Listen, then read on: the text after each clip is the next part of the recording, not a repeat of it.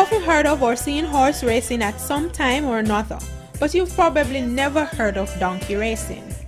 Well, residents in Lower Vale, St. Catherine have been engaging in that activity for more than a decade.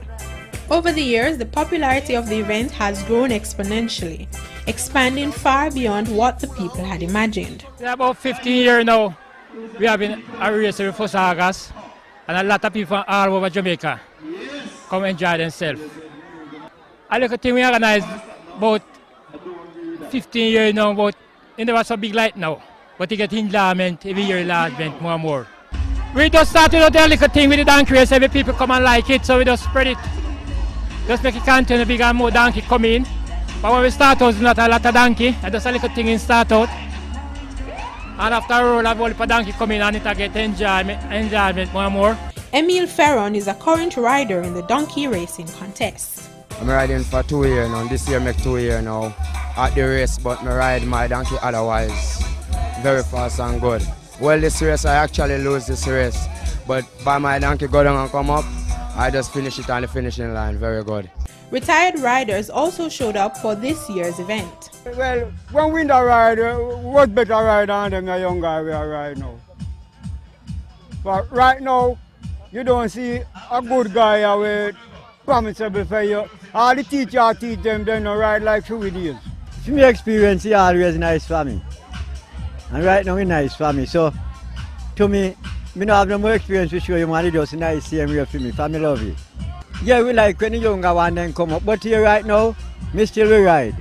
Member of Parliament for Northwest St. Catherine, Robert Pickersgill, says the event has significantly improved over the past 15 years. And it enables them to make $1 or $2. And of course, the main feature is the donkey race. And that, of course, is a very enjoyable event, especially for persons who have never seen it before, because whereas we're accustomed to horse races in Jamaica, we are not too accustomed to donkey races.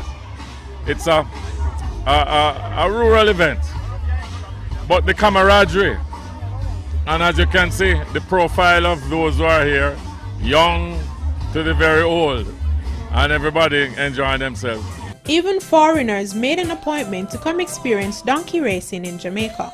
My best friend's married to a Jamaican and he's been talking about it almost all year. So we both worked for an airline and we decided to fly down for the event. It's pretty live, good music, amazing food. The donkey races are pretty funny. It's pretty cool. It's different. Entertaining. It's very entertaining. People are awesome. Like I said, it's a really good vibe. And although the residents make do with the little they have each year, they could do with some assistance. Definitely, we try to put this on the internet, and we would really love to get some sponsors so that it could be bigger and better. But you know, it is coming down to the recession in our country, but we still want to have this thing to becoming bigger and better every year. For Rural Connection, I'm Julia Smiley. It's another day.